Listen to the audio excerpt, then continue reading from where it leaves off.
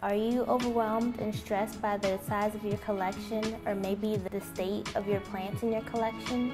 Well, in this video, we're going to talk about being stressed and overwhelmed in our plant collections. Stay tuned. Hey, beautiful plant people. My name is Iana. Welcome back to another video.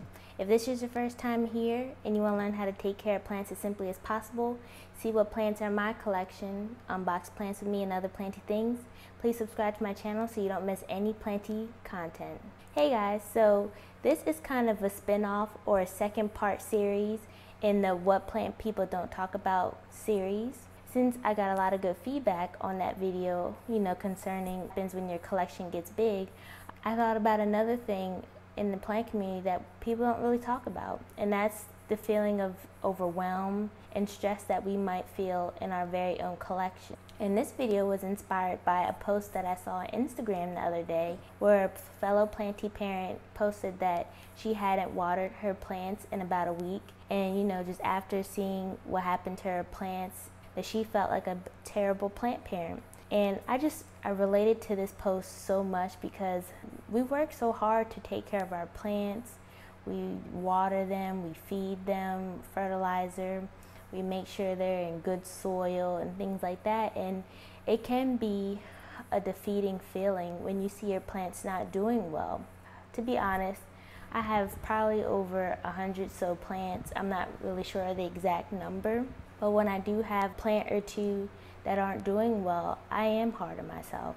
I feel like I am a terrible plant parent, and I just feel like I'm doing a really bad job. And I just have to sit back and think logically, like, if I have 100 or so plants and a handful are doing terrible, I'm not doing a terrible job. It would be unrealistic of me to think that having 100 or so plants that they would all be doing well. It's not very realistic. If I had maybe 5 plants or 10 plants and half of them weren't doing well, then maybe I would have to reevaluate my situation. But to have 100 or so plants, or even having 30 or so plants, if you just have a sprinkle of plants that aren't doing well, there's no need to be so hard on ourselves. We can't be perfect plant parents all the time. There's things that are going on in our lives, especially this year with everything that's going on, or even in our daily lives. There's loss. We have our families, our jobs, our pets. We have so many things to keep track of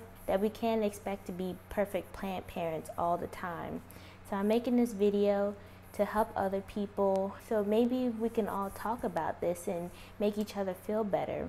So comment down below if you ever had a feeling of being overwhelmed or stressed in your plant collection. You can start a discussion and help each other feel better and help each other just come to terms that we're just not going to be perfect plant parents all the time. Being a plant parent, owning plants, it's supposed to be a hobby. Maybe some people it's a way of life, a passion project. It could be plant therapy. It's not supposed to be stressful.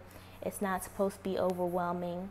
Yes, maybe sometimes you will feel overwhelmed. You will feel stressed, but if you're feeling all those things all the time, then maybe it might be time to reevaluate the way that you are having your plant collection. So first, I just want to talk about my own experience here. Like I said, I do have about 100 or so plants, and right now I'm battling thrips, which is like the worst pest you can have in your collection. It's not affecting all my plants, which is weird. It seems like they're affecting a couple plants here and there, and I've been spraying them down. I use a solution. I was spraying them with neem oil. I use Dawn and vinegar to spray down the leaves. A lot of plants have taken well to my spraying and things like that. I also stick them outside to have the outside critters and insects take care of the work for me. So that's what I kind of use to battle the thrift. Having so many plants and not having a lot of spaces to quarantine plants, it could be a little difficult to just go ahead and eliminate the threat. So that's what I'm just battling in my own collection right now. So it's not really like I have so much of an overwhelm. I mean, some days I do get overwhelmed with my collection just because I have so many plants, and just even watering my plants, sometimes I feel overwhelmed. So it's normal. If I'm overwhelmed about the maintenance and the care of my plants, I just have to sit back and think to myself, what can I do to make myself come back to a place where this hobby, passion, is more enjoyable. And that's what I decided. I decided to slow down my purchases or stop my purchases for this period of time until I can, get back into the groove of things. Because, with this pandemic, it's so many things going on. We were sent home from the office in March, so I had time to dawdle with my plants. I had time to just water them every day and put on some music, and it was nice.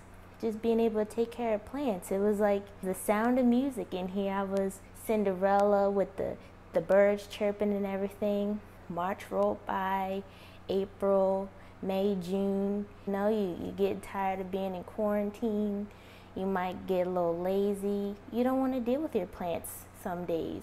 And that's perfectly okay if some days you don't want to deal with your plants, or if you just take a week off and you're just like, listen, I just need a break. It's fine. Now, if you need to take longer than a couple weeks, you might have to make some adjustments, because I wouldn't suggest going more than a couple weeks. But if you just have those couple of days or a week where you just can't deal with your plant collection, that's totally normal. I had to do that. But lately, with this plant here, this is my narrow Adansonii. Like I said, I'm dealing with thrips. It's not looking the best. I mean, it looks a lot worse in person than it does on camera. This plant is salvageable. What I'll do is I'll prune off the yellow leaves and pick off the leaves like this. I'll take some leaves off, and you see how it's already starting to look better. So this is what I'll do. I'll go in, and what you could do, you could even prune it back if you wanted to. You could propagate, but you see how this section is already starting to look better. And then what I'll do is I'll tie up the growth that's hanging off, and it'll be good as new. And I'll also go ahead and spray it down, see if there's any more thrips on it, but it'll look better. Your plants will thrive, they'll bounce back. Sometimes you'll have a plant that it can't bounce back, and if it doesn't, it's not the end of the world. You could replace the plant if it wasn't, expensive plant. If your plants aren't doing well, it won't be the end of the world. You're still a good plant parent. But you see how it's starting to look better already, and it will grow back. Things like this do happen. As plant parents, we have to be easy on ourselves. It would be like raising children. It's not going to be perfect all the time, but just to have that mentality of, okay, I'm not going to be a perfect plant parent, but I'm going to try.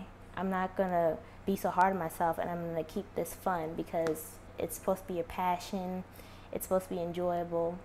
But I'm going to give you some tips to maybe help streamline this and make it easier for all of us. Because maybe we can get tips from each other, or maybe that, we all do different things, and it might work for one person or it might work for a lot of us. But giving each other tips will really help. So I have a couple here. So first, I want to say that as plant parents, we should not fall for the hype of seeing plants on Instagram or in other people's YouTube videos. If we see a plant that we really like, but we know we are not good with, we shouldn't buy those plants. It's just that simple. Falling for the hype will get you caught up. It will get you frustrated if that plant doesn't grow well for you. And if you spend a lot of money on that plant, then you really will feel bad about it, because first, your plant died, and second, you spent a lot of money on it. So try not to fall for the hype of buying some of these plants that we know we can't take care of. Secondly, we want to be mindful of our environment and what it takes to maintain and grow that plant. If you know that plant is a highlight plant, only get that plant if you have south-facing windows, or get that plant if you're going to buy extra grow lights. But if you're going to get that highlight plant and put it in a north-facing window, I don't recommend that at all. It'll just cause you extra stress that is not necessary, and you're really going to be frustrated with yourself and the plant. Have an idea where you're going to put these plants that you're buying, so that way you don't have to scramble at the last minute and decide where you're going to put plants, or have to go out and buy extra shelving because you need more space to put plants that you have purchased, knowing that you don't have the space. Just have the understanding that if you buy more plants, you're obviously going to have more maintenance and care. If you buy more plants, it's going to take you longer to care for your plants. If you buy more plants, you might have a bigger infestation problem. Mealybugs or spider mice, they will go through your collection. These bugs fly, they jump, they spread quickly. So just understand that the more plants you have, the bigger potential of infestations you could have in your collection. You could try to schedule your plant care. I incorporate it into my morning routine. After I do my meditation and my yoga, I get ready for work. Half of the week I work at home, half of the week I work in the office. I might not be able to do it on the days I go in the office. I incorporate my plant care into my morning routine, and that's how I make it enjoyable. I put some music on, and I water my plants, and Sage is with me. He's walking back and forth, but after about the 5th or 6th trip, he's like, okay, like, I see what's going on here, and he goes into the room because he's not about that life of walking back and forth. But just incorporate it into your morning or evening routine and make it fun. Another thing you could do, and what I do, is I water my plants in zones. So I say, okay, I'm going to water this section today. I'm going to do this section today. Or I'm going to prune this section today. I'm going to take off the yellow leaves off of this section.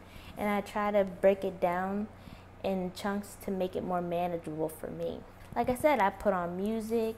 I make myself a nice matcha latte, or I make myself a matcha tea, and you make it relaxing. Maybe you could take some of your plants to your office and have some of your plants in your office space. Now, don't go and make your office into a jungle like I did. All your coworkers and your boss might not be up for that, but just take a plant or two to your office if you have good lighting there, or maybe if you take a low light plant there. Just brighten up your office space or make a little room in your own collection at home.